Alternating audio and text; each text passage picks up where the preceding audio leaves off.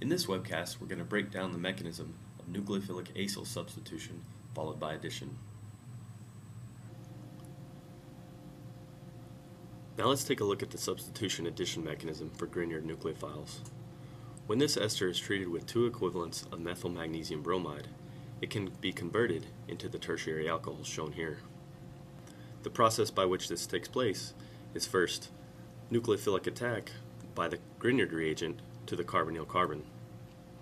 This kicks up a lone pair of electrons to create this tetrahedral intermediate shown here. Beta elimination occurs in this intermediate because it has a good leaving group in the phenoxide anion.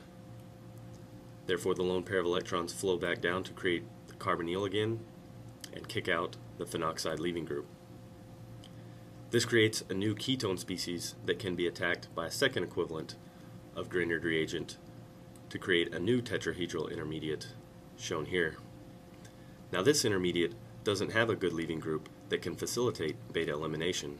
Therefore, simple protonation then occurs to convert it to the tertiary alcohol. Now let's take a look at how this same ester can be converted into a primary alcohol when treated with lithium aluminum hydride.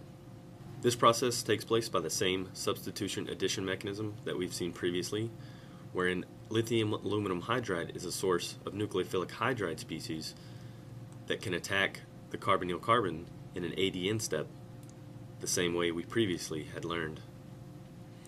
This attacks the carbonyl carbon and kicks up a lone pair of electrons to create a new tetrahedral intermediate.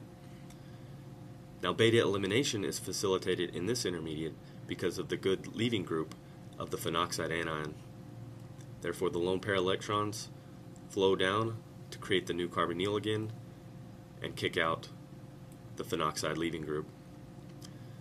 Now this creates a new aldehyde species that can be attacked by a second equivalent of hydride in an ADN step to kick up the lone pair of electrons again to create a new tetrahedral intermediate. Now in this intermediate there are no good leaving groups to facilitate beta elimination, therefore again simple protonation then occurs. This creates our primary alcohol shown here.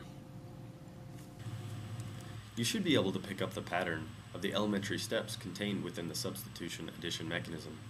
These elementary steps will show up time and time again in the reactions of carbonyl containing molecules.